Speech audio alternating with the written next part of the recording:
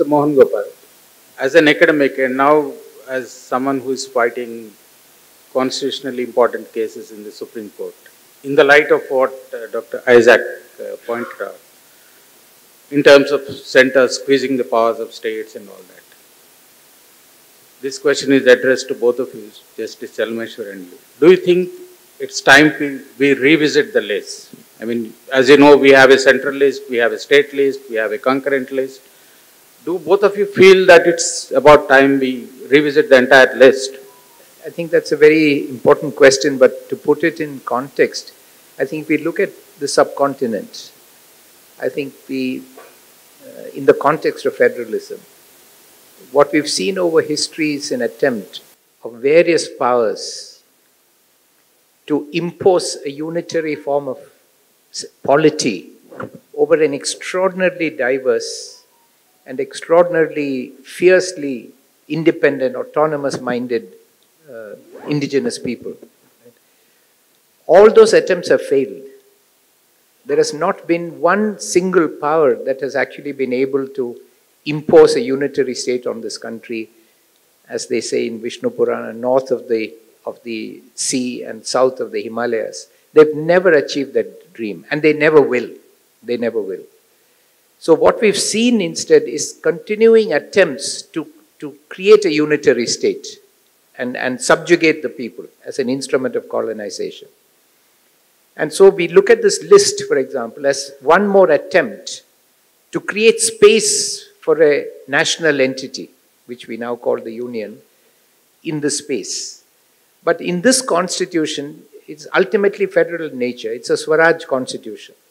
The first 10 words of the constitution after the preamble are India, that is Bharat, shall be a union of states. Shall be a union of states. Not India, that is Bharat, is a union created by the merger of states, which means sovereignty continues to vest in the state. And unless there is sovereignty in the state, their union cannot have sovereignty. And so we continue to be primarily a highly decentralized polity, in reality on the ground, resisting this attempt to create a unitary state. Now the concurrent list is a compromise which is in federalism, shared sovereignty. And I was mentioning earlier to Bala that Jürgen Habermas, the philosopher in the European context, has been working a lot on transnational constitutionalism. And he has recently been working on a concept called dual sovereignty. And he argues that European countries are nation states, and there is a transcendental constitutionality that is emerging as European Union. So you can be a national of your state and you can be a citizen of the European Union. And he's saying this, he's calling this dual split sovereignty.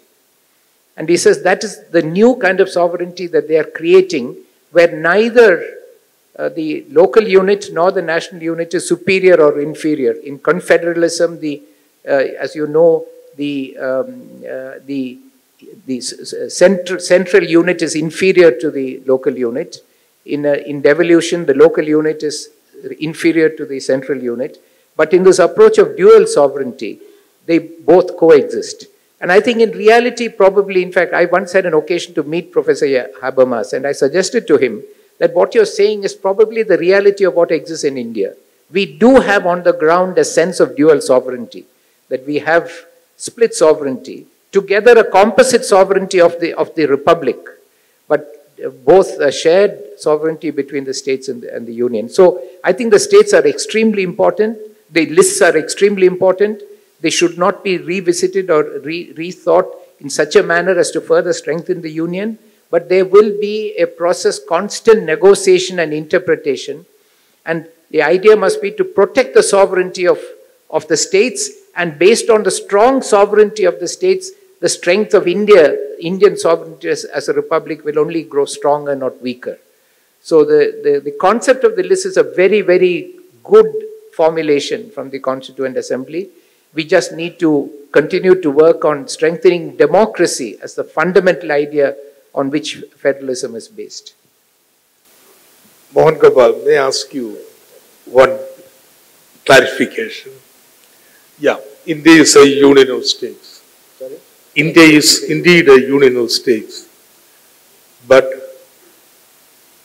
today it has come to such a situation that the center can make and unmake states. You have the experience of Kashmir, which a state has been disassembled. There was a rumor and also controversy whether something like that was going to be experimented in Tamil Nadu. Fortunately for the country, they didn't pursue it. Now what is the remedy? What is the constitutional remedy? The challenge has come to the Supreme Court.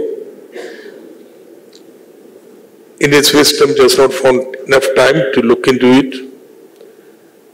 And therefore, what is the constitutional solution for this challenge for the states?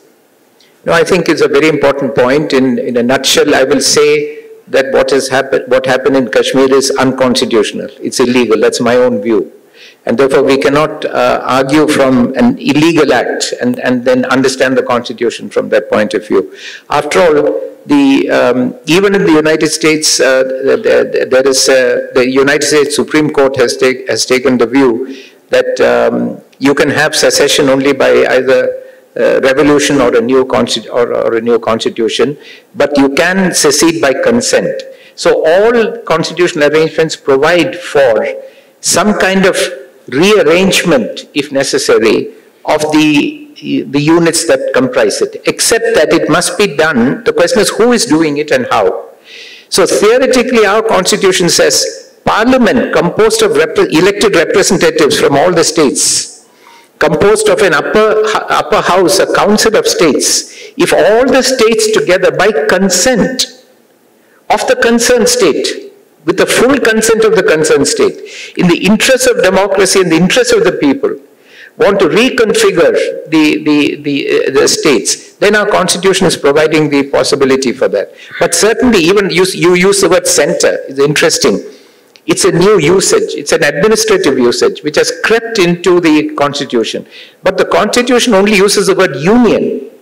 Whose union? Union of states. So if the union, the community of states come together, and in the interest of the concerned state, at its request, at its demand, with its consent, wants to rethink the status, then Constitution provides us the flexibility for that. But that Constitution, which is at the soul of it, is democracy. Democracy means demos and kratos. Demos means common people. Kratos means power. So democracy does not mean simply election. It means power. Kratos is held by demos, common people. So democratic means with the consent of the people. And so that flexibility we should not misunderstand as authority from the Constitution to unilaterally get rid of a state. And that's why, because of that, I think such an action offends the basic structure of the Constitution, the essential principles of the Constitution. I think it's an illegal action.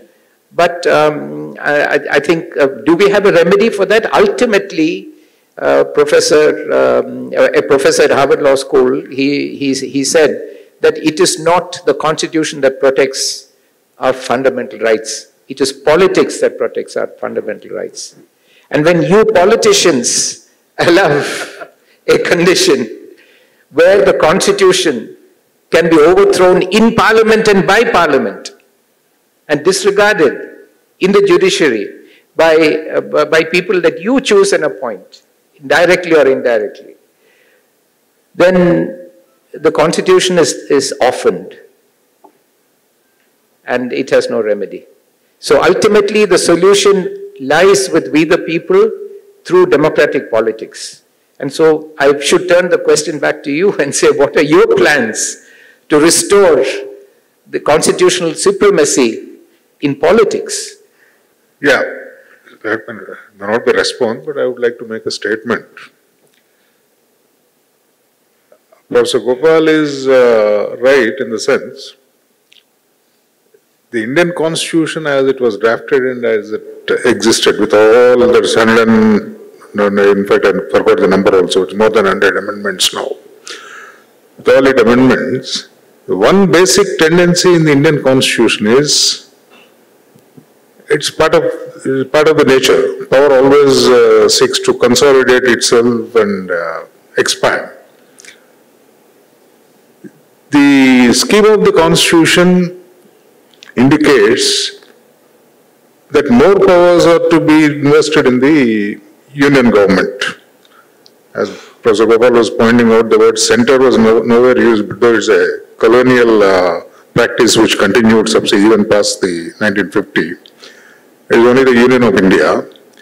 Point is, when we are talking about federalism, all of us perhaps have some idea of an American federalism where the states got together to form a federation, independent state, which retained their sovereignty and parted with a bit of the regulatory authority to the federal government. In India, that is not the system. Because in America, if you take the American model, none of the existing states can be destroyed or totally obliterated from the map.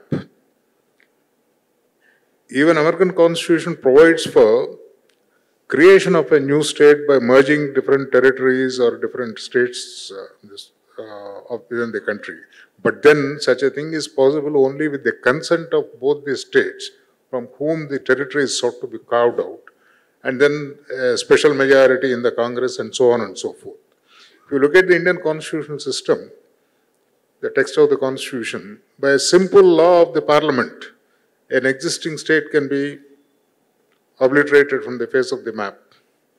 A new state can be created. In the process, the Constitution provides for altering the boundaries of various states and so on and so forth. A simple law. The consent of the concerned states is not required, and that's not the expression at all. Maximum, the matter is referred to that particular state, a resolution, and how these resolutions are passed, and even if a resolution is passed, what is the attention paid to that resolution in the Parliament is a different question. Mr. OIC, you would know it better. You are a member of the Parliament. I was a member of the Parliament. And you had a first-hand experience of what happened. I'm not saying it's a political decision to create or not create a particular state. The question is, did we follow what exactly is the rational process in this?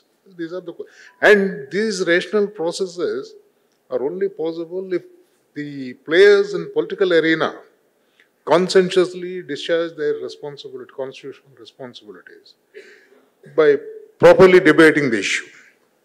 Now, that's what, once a bad precedent is set up, it continues. It may happen in X state today, it may happen in Y state tomorrow, so on and so forth. Now, essentially, the tendency of the Indian Constitution is to create more and more power in favor of the union government. And in the process in the last 70 years, on various occasions, wittingly or unwittingly, various constitutional organs fell a prey to this trap. I'll give you one example. Now we have a common examination for entrance into medical colleges all over the country. This is no part of the constitutional scheme. Though education, originally used to be in the state list, was shifted to the first list, the concurrent list sometime in 1975, if I remember right, 42nd Amendment or 41st Amendment, it was shifted. Education can be. But this move came from the Supreme Court. It was the Supreme Court which directed that it should be a uniform examination for the whole country, for medical entrance examination. It is not the Constitution or the Parliament or any state government which wanted it. Now, the value judgment, whether the Supreme Court judgment was right or legally it is final, there is no dispute about it. Whether it is wise or not that way is a question which requires debate. If this country, at different parts of the country, at different levels of accomplishment in the field of education, you can't compare a child coming from Tamil Nadu to a child studying in Nagaland or Mizoram or some other state. Their accomplishment levels are different. Forgetting about within the same state, the different communities, different economic sectors, their accomplishments are different. But to create I'll tell you a much example. Is an anecdote. Generally, an annual conference of all the chief justices is held in this country. I said generally because there are occasions when a couple of years they were not conducted. There's a different story. An annual conference of all the chief justices of the various high courts is held. The various questions are debated. There's a different story altogether. And one of those conferences which I had the privilege to attend, some proposal was made by the then Chief Justice of India. And with a, of course, with a suggestion that all the high courts may consider, all the chief justices. It's a very civilized way of directing the high courts. All the high courts may adopt this model. Then I had to tell the Chief Justice of India then, at that point of time, I was presiding over a high court as Chief Justice, which had its jurisdiction over 7 states. 7 different benches. Each one of the states had a permanent bench of the High Court in that particular state. 7 registries, 7 different governments, 7 different sets of service rules governing the employees of the registry in that particular bench. And then if you ask me to follow a model generated in Delhi, which basically is generated on the basis of some experience gained out of UP or Bombay or Calcutta or Madras or Chennai, Chennai, it's not going to work out that way. I had to point it out. Then, of course, the Chief Justice of India was great, then Chief Justice, was gracious enough. Brother, of course, you form a separate class. Maybe you can adopt the proposal to suit the convenience of your high. The point is this: what is valid in this argument is valid for every aspect of Indian political problems. It is such a huge country with huge elements of difference. The idea of federalism is the most suitable idea for this country in view of all this diversity. The minute you try to centralize the whole thing and create a model which you believe is good for the entire country, for all the states and all the classes of people, then we are into trouble. That is the trouble. On that note, Justice Chelameswar, if I may ask you, you have been part of the highest court of this country. You differed with your brother judges on how judges should be appointed. It was no pleasure Anyway. And since... academically a very interesting proposition differing. Yeah. Personally, it was a very... Professor threw the ball in Dr. Isaac's court. I am throwing it back in your court. We grew up in the belief that the Supreme Court is the last resort for the people. Now, in the context of federalism, say for the states. Please tell us honestly, do you think we are now in a situation where the Supreme Court can be considered as a last resort, where the interests of states and the people are going to be protected? We are hearing fabulous, grand statements by your other judges at seminars and workshops. But in terms of orders being delivered there, things appear to be different, or at least that's what a section of people believe. Those grand statements widely published by you and your ilk. Yes. It's because of you these statements come. Yes. Please remember that. Don't blame anybody. First blame yourself. Anyway, but for the benefit of the audience... Just to put it on the later vein. No? Yeah, no issues. Yes. For the benefit of the audience, what is your thought on this? See, I'll tell you. First of all, your question, please tell us honestly, what makes you believe that I will not give an honest answer? I don't understand anyway. Now, question is, when you pose that question, the formulation requires a slight modification. You said the Supreme Court. I don't believe that there is a Supreme Court. There are 16 Supreme Courts in this country as of today. The highest court of this country doesn't sit en banc. What is decided by 2 judges sitting in a bench today or this morning might be disagreed to by another bench in the afternoon session. I'm not blaming anybody. I'm giving you the factual situation. So in which case, what Supreme Court are you talking about? I'm not saying it for the first time here. something like this. I said it when I had the privilege of delivering late Justice H.R. Khanna Memorial Lecture sometime in 2015 in Delhi. And it's not I who invented it. It all started long back. Justice Hidayatullah, former Chief Justice of India, in this city, delivering the first Saraladi Memorial Lecture, made this statement. It's become a two-judge court, he said. Nowadays, it was unknown. Most of the important matters were decided by constitutional benches. And nowadays, everything is being decided by two judges, and next morning, another two judges reverse it. It happens because naturally, if you have such a system where if the highest court sits unbanked on any issue, a decision would be a decision of the court. So it all varies with the individual. No, even then, even when the entire court sits together, there can be differences of opinion, but the majority opinion would be one. And that would be binding on the country. When you have 15 or 16 benches of the Supreme Court, every decision of the bench is binding on the rest of the country. So this is a system which perhaps requires some attention to be paid and something is to be done about it. Because, without meaning any disrespect to my friends in politics, people who are in control of the executive power would always love this kind of a system because it's always comfortable to handle situations like this. If the entire Supreme Court of 30 judges or 20 judges were to sit together and decide the matter, and if the judgment is not palatable to the government, whichever is the party, it may take a decade or two before it can be reviewed. Because to persuade the 20 judges, that is, the earlier judgment requires reconsideration because of XYZ factors. It takes a long time. If matters are decided by two judges or three judges, it's much easier to persuade two judges or three judges that the earlier judgment requires a reconsideration. Because therefore nobody bothers about these things. Well, if we are debating these matters, let us debate about these things.